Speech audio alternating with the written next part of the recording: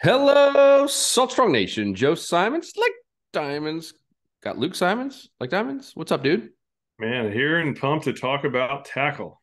Man, talking about lures in particular. So I was in our new tackle store. If you guys don't know, we opened up a brand new physical tackle store. It's pretty awesome. We had over 1,000 people come to the grand opening. And just the other day, I was in there and one of our incident members came in who had driven quite some ways, which I won't mention his name because I don't have his permission to, but I was showing him what just came out, which is the skinny lipper. Oh, I got a hook caught up in here. So the skinny lipper is our new hard bait. And he's like, all right, I'm getting one of these. And he's like, I got a question though. He's like, I'm a little bit newer. He's like, I came from up north, mostly a lot of bass fishing, and I'm a little bit newer at all this. He's like, can you just simplify it for me on when I should choose different lures based on depth, based on the situation? We have talked about different structure. So, for instance, we talk a lot about Power Prawn. That's one of your favorites. I love Slam Shitty 2.0 and the Slam Shitty Mulligan. I know you've been using the Mulligan a lot too. We now have this Alabama Leprechaun with the Jerk Shed. So his question was, all right, like when do I select each one to maximize the amount of strikes I'm going to get? And I was like, man, this would be a perfect podcast. We do have a cheat sheet, by the way. And so maybe Luke, we will even pull that up here. I think we should and kind of go over that we have that for our members. But what's your simple answer? Is it depth? I know you're big on depth first, right? Yeah, depth control is crucial. And I've tested a lot of different lures where I'm testing different colors of the same lure, or like a paddle tail versus a shrimp, where it's just, one's a bait fish imitation, one's a shrimp. And as long as the lures are really covering the similar depth, I've yet to see one catch fish and the other one not catch fish. So if the problem is not catching any fish, it's not going to be the lure. It's more likely it's either you're in a bad spot. That should be the first assumption. But if you're seeing fish in the area, you're seeing signs of life. There's birds diving. There's bait fish. There's life holding near areas with structure, which is where most of the redfish, snook, and trout will be holding. Areas near structure with food is almost always going to have predators. So if you're in a good spot and you're seeing that and you're still not catching fish, if you just change from one lure that's going at a 2 foot depth to another lure that's going at 2 foot depth, the odds of it making a difference are pretty small. Depth control is number one. That's always the factor that I consider before ever making a lure change. There are some instances, like if the bait fish are really small, like if you're fishing an area and you've seen a lot of life, and you're using a lure, like, okay, I know I'm in the right zone depth wise, and I'm still not getting strikes. The difference is often size. So this is just the remnants of a Power Prawn USA Junior. Here's the full one for those watching, but it comes in 3.5 inches, and I've had some really good catches, even slot snook, like even upper slot snook and juvenile tarpon, hitting this little nub. We call it the nub, and it's not anything fancy, right? It's just a shrimp with the tail pulled off, but it was designed just to make it be the similar size as the food that the fish were honed in on. So depth control number one. Number two, then you start thinking about size. Like if that's not working, try a different size. For years, I would just go from one lure to the other, and my tackle box was just overflowing with lures. And now I use way fewer lures than I ever did before. I just make those little small tweaks, and now I'm catching way more fish than I ever used to. Do you consider retrieve on depth? For instance, I know you had a great report in the insider community recently where you saw fit, you knew fish were there, Yeah, and you just weren't connecting. And I know you changed up the retrieve, is what I'm pretty sure I remember you reporting on, which yeah. also does change the depth, right? I violated my own rules. So the depth was right. Like I was fishing at night. The water was clear. I could see some big snook, and I finally got one to eat. But what I was doing, so I could see the snook were in about 2.5 feet of water. I can literally see them there, and so I was bouncing lures around them, going right next to them, and they just weren't hitting. And I switched to I started with the Power Prawn with the jig head. This is the exact combo, the Power Prawn USA original with a 1/4 ounce football jig. This is from Haas. This is my most trusted for dock fishing and for fishing at night. And so I went with it, and they weren't hitting it. So I was like, oh man. I could see the depth. I was bouncing the bottom, so I couldn't go any deeper. And so then I switched over to a paddle tail. Okay, maybe they're going on small little bait fish. So I moved to paddle tail with the weighted hook to basically buzz on top of them. I also tried our skinny lipper. This is the new lure that we literally just came out with, and this was just okay. Maybe they need something loud. So I was buzzing it right over them. They didn't move. They didn't move at all. And so I was like, oh man, like I got to go back to what I know, what I trust. So I just trust the Power Prawn, this first one that I went with, that they already denied. They already denied it many times. There was 4 of them there, and they were kind of moving around too. And so I was like, the only thing I haven't done is just a really slow bouncy, like a really slow lethargic movement on the bottom. Before I was taking it kind of fast, and they all of a sudden started smacking it. Now, I've never hooked that many big snook in a short period of time. It was insane. I was only able to keep one of them from the pilings. But yeah, all of a sudden it was just the same exact lure that I denied many times before. I just changed the retrieve, and that was really the ticket.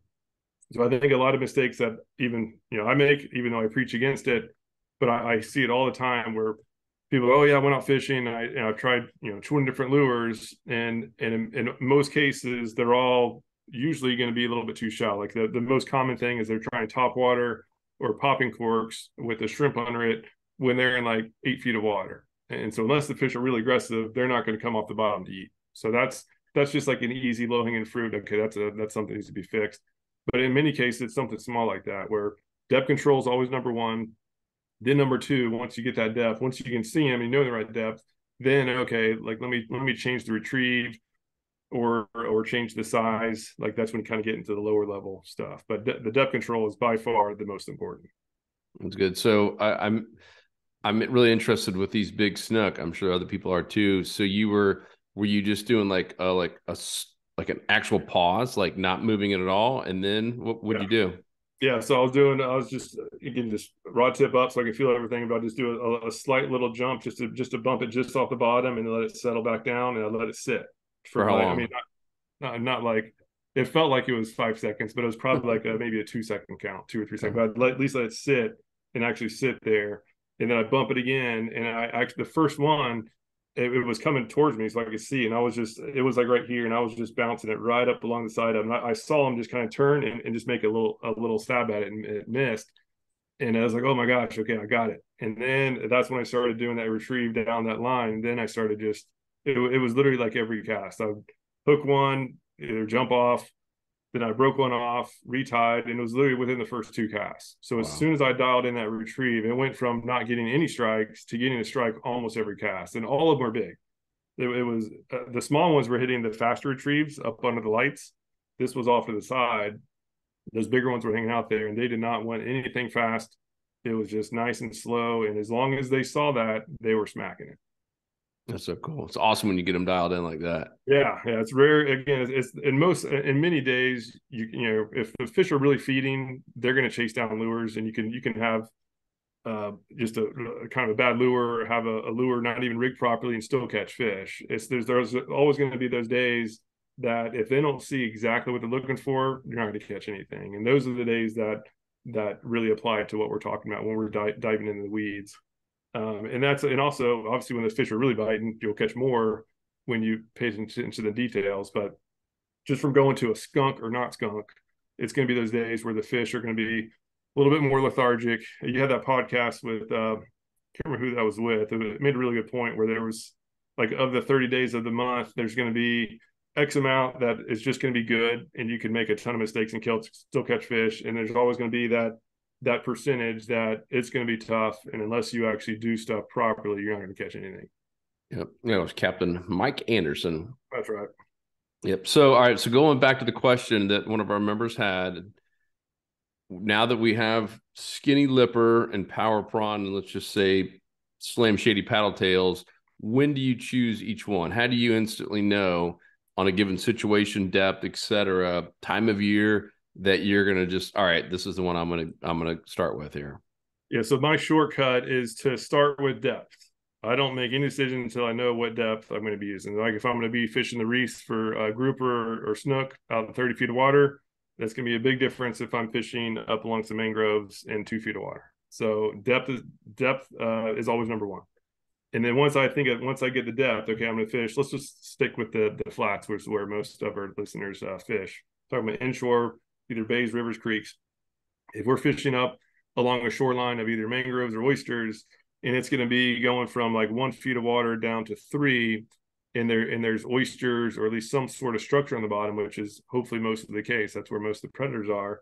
Now, okay, I know two things. Number one is I need to have a lure that runs fairly shallow. Obviously I can't be dragging or bouncing the bottom too much because I'm going to get snagged either on the oysters or I'm going to snag seagrass, and now I'm going to wreck my chances of catching anything. So I need something that's shallow running. And then number two, factor in the conditions. If it's like a calm day where there's no wind, there's no clouds, there's not much current flow, that's a time where I automatically know, okay, I don't care what they're feeding on, I'm going to use something that doesn't have much vibration. So that's when, if you even throw in paddle tails, sometimes if it's super calm, although I love paddle tails, that's my default across the board when all else is failing. This is go to. But if it's super calm and clear, even the vibration from these little paddle tails can be too much and set these fish off, especially for fishing areas like Tampa Bay, where I'm at. It gets a lot of pressure, and those fish at the first sign of anything weird, anything different, they're gone. So naturally, when everything's calm, the natural prey aren't making much noise because they'd be gone if they were. They would be eaten quickly. And so they automatically know, okay, that's not natural. I'm swimming off. So when it's super calm, that's when I basically default to either a shrimp lure like the Power Prawn, or I go to a jerk shad. I don't even have one here because I've been using shrimp so much lately.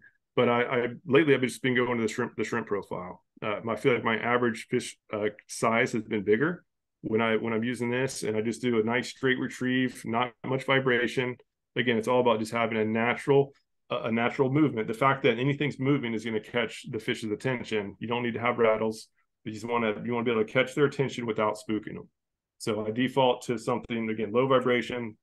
If that's not working, right? If I actually see them look at it and then not eat, or if I'm in an area where I can just see fish and they're not eating it, that's when I'll now start changing to, okay, maybe they want a bait fish imitation versus a shrimp. But in most cases, as long as I have the right jig head or weighted hook where I'm not dragging the bottom, but I'm also not just floating way above the bottom, I want to be just above the bottom. If the grass is there, kind of going right up above the seagrass blades. If there's oysters, right up above the oyster shells. The closer we can get to these predators where they don't have to work very hard to eat it, the more likely they're gonna take a swipe at it. So yeah, long story short, low vibration, I should say a calm, clear days, low vibration. And then if it's the opposite, right, if there's a lot of water movement, if it's windy, that's when always go with paddle tail. It's hard to beat the paddle tail when it's windy. And if it's super windy, that's when, if it's really churned up, that's when I go to the hard plastics, either top water or now the skinny lipper. So, but this is only for the shallow stuff. This is awesome for shallow, like under 2 feet of water. This thing's flat out awesome.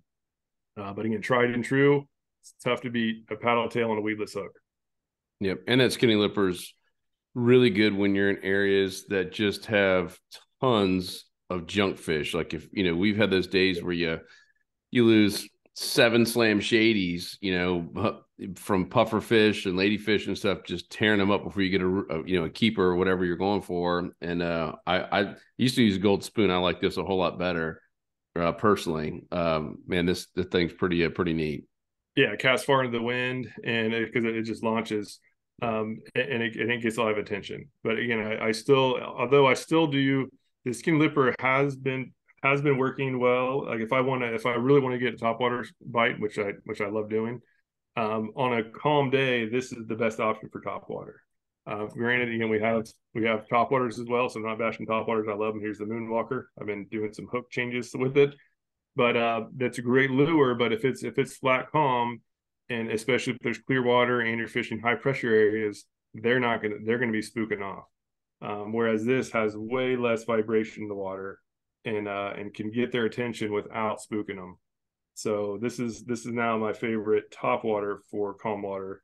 But again, in most cases when it's calm, I'm doing subsurface or I'm gliding. I'm gliding something with very little vibration.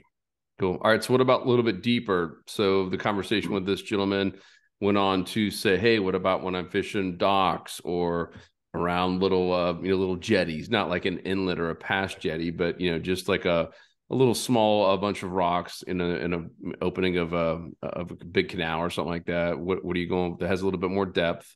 What are you using? So same thing. If I need depth, so same thing though as far as paddle tail versus shrimp. So this is a little bit. I guess we'll use these two lures. So paddle tail versus shrimp, right? Same thing. Where if it's calm and clear and there's not much vibration, that's where the shrimp is just hard to beat. Shrimp are usually in inshore waterways throughout the year. Fish love them. They're easy to catch. And so it's really about, okay, let me just get a lure and then first of all decide what to rig it with. Can I, whatever lure I want to use, can I get it down to the depth that I need, ideally without getting snagged? So you mentioned deeper water. So if it's deeper water where there's not a lot of snags, then these regular traditional jig heads are awesome. Again, these are those hospital balls that I love for both power prawns and for paddle tails. They're awesome. But if there's rocks, like fishing a jetty now I don't ever use these open style hooks for fishing around jetties because you just lose a ton of gear. It's a huge frustration.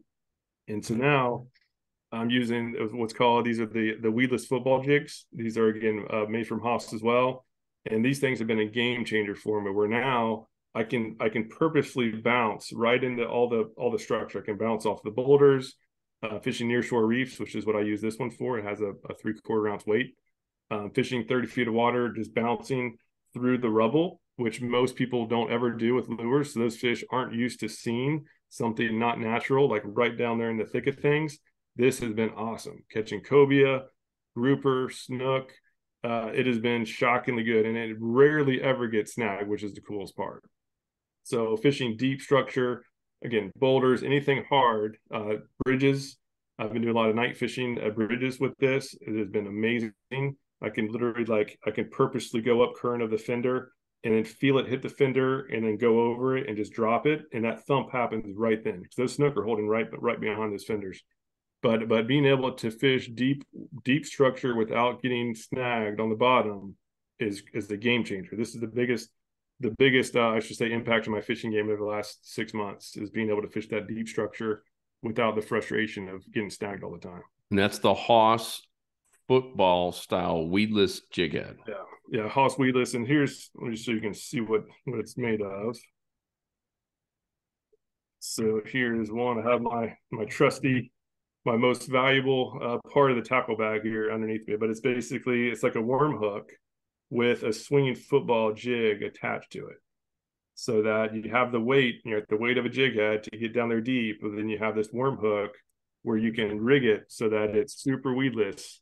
You can even dig the hook point into the lure, so it's super weedless while you're able to get down there right into the thick of things, where those fish are usually not too skittish, where usually their history of feeding right up against the structure is that it's going to be something natural.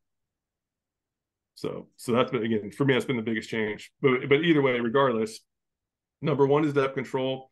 Number two, and we actually have this guide. I'll pop this up. Yeah, let's pull up that cheat sheet. I might need your permission to do the sharing. Oh boy, this is uncomfortable. Luke has no Zoom permissions. But yeah, so depth control, number one. And then number two is, do I need to be weedless or do I not need to be weedless? I would be lying if I said that you need to be weedless all the time, right? Because there's always a trade-off. When you go weedless, you're gonna have a worse performing hookup ratio. So you're definitely going to lose some hookups. But the pros, if you're fishing around rocks, around reefs, around the bridge pilings, around dock pilings, if you're actually getting into the thick of things a lot, the benefits of just not getting snagged all the time and having to change lures and going through gear far outweighs the couple strikes you're going to miss. You're gonna catch way more fish than you otherwise would have for all the time you're saving on not having to re-rig. So we made this, just given how important this is, we made this guide here for those following. You can see it. If you're not following, you want to check it out, you can just go to saltstrong.com and use the search bar and just look for lure depth guide, like, or lure depth rigging, anything like that, you'll see it. Or you can probably do a Google search. But what it does, it goes through for all of our core lures. And again, a lot of these lures are similar to other lures on the market, so you can still use it for non-Salt Strong stuff. But it goes through all the traditional jig heads for each lure at every given depth range. And the green means that this is the best combination for the specific depths. So we'll just go here. We were talking about the power prawns, so we can go and check this out. So for the power prawns on a traditional jig head, meaning non-weedless, where we're not fishing hard structure, we don't have to make a priority of being weedless, then I would just go down. Okay, I need to fish. Where's the power prawn? I lost it. Okay, well, I need to fish 1 to 3 feet of water. I go down, find the 1 to 3 feet of water that's green, and now I automatically know I need the Haas football jig and the 1/8 ounce size with the 4/0 hook.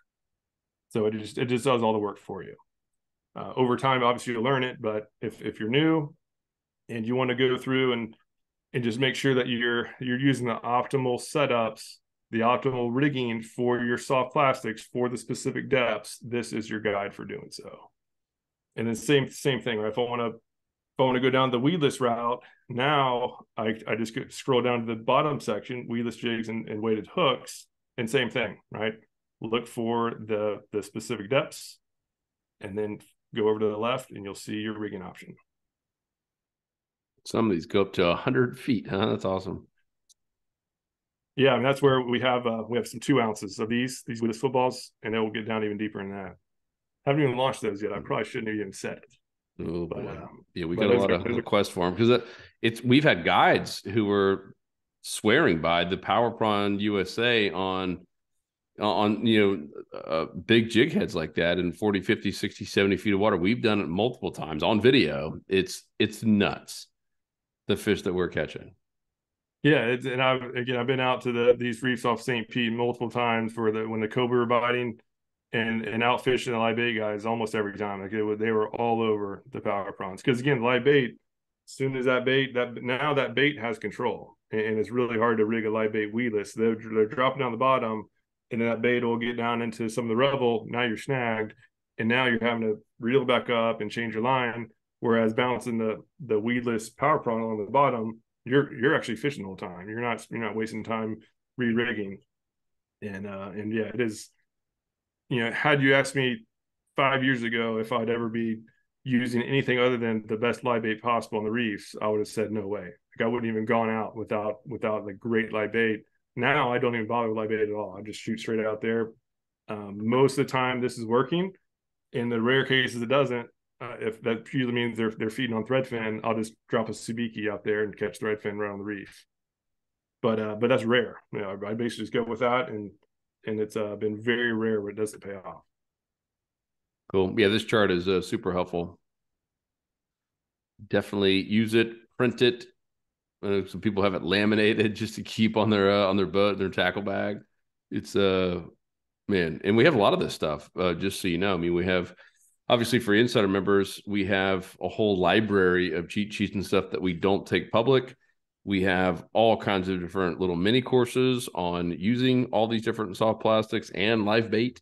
We have mini courses on specific species. We have the full mastery courses. There's so much stuff. Use the search bar is my best recommendation. Luke touched on it earlier. Luke, if you go back up at the top so someone could see where it is. Yep, right there. That search, like we've really, really refined the search at saltstrong.com to find, I think we have like 4,000 or something posts and videos over the 8 years we've been doing this. So it's a lot. And this search tool is so helpful, because I see a lot of the same questions in the community, that come up for new members, and, it's like, all right, search for it real quick, and boom, you can find it so fast. So definitely use the search tool. It is really, really spot on. Yeah, and I just wanted to mention this too before I forgot about it. If you're looking to get better at lures, and you want to do so with the least amount of clutter and investment as possible, make sure to check out this inshore fishing cheat sheet. So this says, the cheat sheet also talks about the rods, reels, and lines, but in here it talks about the core obviously the core equipment you need. The rods and reels is separate. If you need rod and reel, we have a bundle that you can get it for the best performing that we found for the value. But then when we get down to lures, we have a little bundle, and this includes the bundle that you need to be able to cover the different depths that most of us are using, where it's like usually 8 feet of water, shallower, to cover all those depths. And you have options for bait fish or shrimp on different sizes. And it's all the rigging is optimized for the lures. And then also, when you get down the bottom, you can just see the times when each one is best, right? And this is actually available to you right now. You can go to our shop, go to saltron.com, I should say, and just type in fishing equipment cheat sheet, and you'll see this post. And it starts with the 2.0. It's just all purpose. And then, hey, if you're fishing the air with bigger bait fish, then try the bigger paddle tail. And it basically goes down the checklist. And same for the Power Prawn USA, right? The fish are running, or if it's calm out, it just goes through all the details. So again, super important. Again, for many years, a big mistake that we were making, and I feel like a lot of people do the same thing, where we were really good bass anglers, and all of our bass gear we were using lures, and like never not had the confidence of catching fish. Yep. Right? We were able to cast well. We at least kind of knew how to match a lure to the situation. But for whatever reason, saltwater, we wouldn't fish unless we had a blackout live well. We're full of great bait fish, and for years did that, and not even question if it was a smart move or not. Yeah, just because we thought like everybody we knew was using live bait, so by definition, lures must not work. And now that I've been using lures a long time, I realize that saltwater fish are way more aggressive than bass. So if you can catch lures, if you can catch bass with lures, you definitely can catch saltwater fish with lures. It's just all about just getting at least decent at matching the lure to the conditions. And when I say conditions, I'm talking about the conditions of the area that you're fishing. Depth, number one, and then just get the vibration down, and as either bait fish or shrimp. If you can just get two of those three variables right, you're going to be catching a bunch of fish consistently. If you can get all three right, now you're catching fish even when others aren't. Yep. But just getting one or two right is just a huge benefit. Can you go back to that last post? I got a question. It's a pretty important one. Who's this? Who's this girl that looks like you on here? The girl with the beard. The bearded rod. The bearded rod. Dude, look at that pixie cut you got there. Huh? That's, nice. That's impressive. That's what COVID does to you, Joe. Oh man. Yeah, the good old days. Yeah. Look to you right back where you. So on the thing on the right hand side is you with literally no mullet. Oh, that's funny. Yeah, that's pretty funny. If you scroll down, it was kind of. Yeah, this looks like the caddy and Billy Madison. It does. So yes, as far as finding these things, again, the two things you want to find. Number one is the guide for rigging. So lure rigging guide. We'll just search for that. Click that little search bar, and here it is right there, the one with the red image. So click on that, and we see that. And if we want to go to the equipment cheat sheet, all right, just type in equipment cheat sheet, and now we'll get taken to that other post that we saw before, right here, the one with all the gear on it. So all the stuff there at your fingertips. Again, we know how tough it can be when just the consistency isn't there, and the odds that you're taking the time to listen to this video or watch this video means that you have the drives to do it, that you definitely can. It's just a matter of just starting to put those pieces of the puzzle together a little bit quicker. And and this cheat sheet and that rigging guide, the combination of these two is something I wish we would have had access to years before. It would have saved us a ton of time and money just dealing with lures that weren't properly situated for the spots that we were fishing. Yep. So I can't recommend it enough to just spend a little bit of time and go through those. And make sure to add Dr. Juice Saltwater Slam scent to all your lures. Something that we're doing all the time. We've got people who are swearing by it all over the country now. And we're doing a tournament here pretty soon. You better believe we're going to be lathering that stuff up in the Dr. Juice. It just flat out works and been proven to work. And then the other part you'd mentioned, though, if even if you nail the lure thing right, if you're in a bad spot, we talk about the 90-10 zone, then it's time to move spots. So there is a time to move spots as well. That's a whole nother discussion. That's why we have smart fishing spots, and smart fishing tides even talks about the best day and the time of day to maximize your strikes. All that is for our members only there at the Insider Club. So if you want access to that, make sure to come join us. We just hit 43,000 members here this week. Pretty wild how fast it's growing. So I know a lot of members listen to this as well. Thank you guys so much. And keep referring your friends. If you haven't joined, once again, go to saltstrong.com. It is complete no-brainer. You will save time and save money on your tackle, or you don't pay for the membership. It's a pretty cool guarantee. So we would love to see you in there. Anything else to add to this one, Luke? No, yeah, that covers it. Yeah, again, if you're not catching fish, in most cases, it's not getting in the right spot at the right time, and that's where the club comes into play, where it just helps the software and the mastery courses will just make sure that you're putting yourself in the right spot as often as possible. And then once you're there, then again, that lure selection, make sure to check out these cheat sheets, use the information. It is proven to work. We have members across the entire Southeast, from Texas all the way up to even Virginia and beyond, who are using these same lures with the same strategies as far as when to select each one across different regions, different water clarities. A fish is a fish is a fish, right? A redfish is going to behave the same way regardless of where you are. So yeah, don't worry about, hey, my region isn't in Tampa Bay, that we've talked about a couple of times. It doesn't matter. If you're going after redfish, sea trout, snook, or flounder, this stuff will absolutely apply to you. And again, it's just our members have proven it across the Southeast. So yeah, please don't let the regional, the potential regional difference, be something that doesn't let you take the next step forward. And as Jeff said, right, we guarantee you, right? We're confident it works. We guarantee it. So get through there. If somehow you don't think it all works, just let us know and we'll refund the money.